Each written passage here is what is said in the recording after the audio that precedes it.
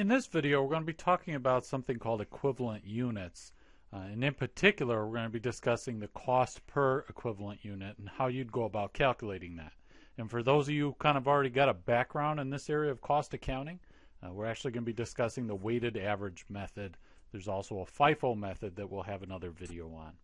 So, basic concept between this whole idea of equivalent units is that if we transfer during a period, if we transfer out of our WIP account, our work in process, so let's just say WIP, we transfer out, let's say 25,000 units,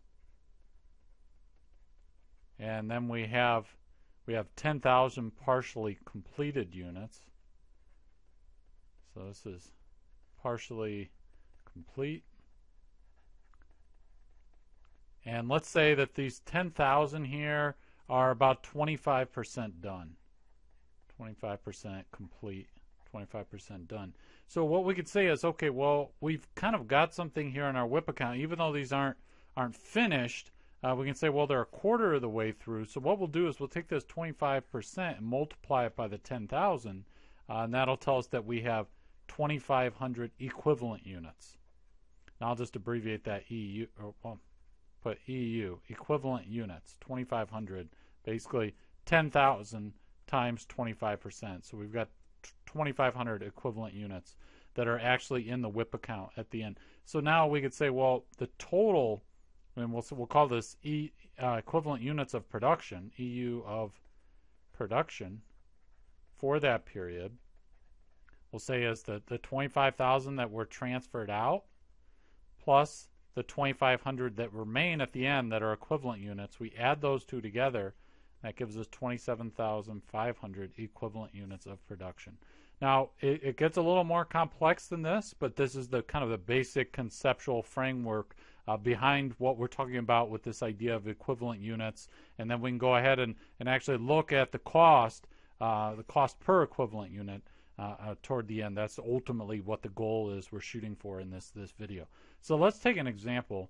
Let's say that we have an automotive plant, and we're going to look at the assembly department, right? So we're just focusing on one department here. And again, this is assuming that the firm was doing like process costing, and so you have a WIP account for each department. You'd have work in process for the assembly department. Now I've got some of the numbers filled in already, some given information, just for, so I'm not sitting here for an hour here because I know you'd fall asleep by then. I sure would. So we got our beginning work in process is 50,000, and then we're going to start into production 700,000 units, right? And then the total that we'll have during the period that are kind of being worked on at some point or somehow go through this WIP account in the assembly department, that total is going to be 750,000. Then we're going to transfer out from our WIP account. Either it could be to another department, could be to finished goods. They're going to be coming out of the assembly department. We're going to be transferring out 600,000. And so that's going to leave us with an ending WIP of 150,000. So these are kind of like the background numbers here. And now let's get to this idea of equivalent units. So what do we need to know first before we can come up with this equivalent unit figure? And we're going to be doing it for direct materials, direct labor, and manufacturing overhead, as you can see there. What we need to know is what percent complete these 150,000 units that we have here. How much of the that's going to be incurred in terms of direct materials, for example, on this 150,000? How complete is it? Have we spent half what we're going to spend on direct materials already? Have we pumped in half? Or have we only put in a quarter? And so we need to know those things. And let's say that we'll say 50% will be the direct materials. So where should I put this? We'll put I'll put a little 50% there. So what we do is we take that 50%. We're saying, okay, regarding this 150,000, we've already pumped in 50% of the direct materials, right? They're already they're good to go. And so we take that 150,000, multiply it by 50%, and that's going to give us 75,000. And so we put 75,000 here. And now we can kind of disregard that number now because we've already dealt with it. So now direct labor and manufacturing overhead, let's say for each one that it's going to be 25%. And a lot of times you'll actually see direct labor and manufacturing overhead just lumped, and it'll just say conversion. And if you kind of remember from our video on prime costs and conversion costs, the direct materials and direct labor, when those are together, those are called prime costs. And when you add direct labor and manufacturing overhead, those are conversion costs. And so a lot of times, people or firms will apply manufacturing overhead based on direct labor hours. That'll be the cost driver anyways. So in any case, we're just going to say here that they're both have 25% in their ending in terms of when we're thinking about the equivalent units and the amount of direct labor that's already been kind of pumped into this 150,000 here. So we've already incurred 25%. So with respect to this 150,000 here, it's 25% complete in terms of the direct labor that's going to need to go on and be attached to that. So we just take the 25% and we multiply it by this 150,000.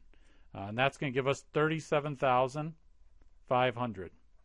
Okay, and it's going to be here. We've got the same thing for manufacturing overhead because it's also, again, it's 25% of this, right?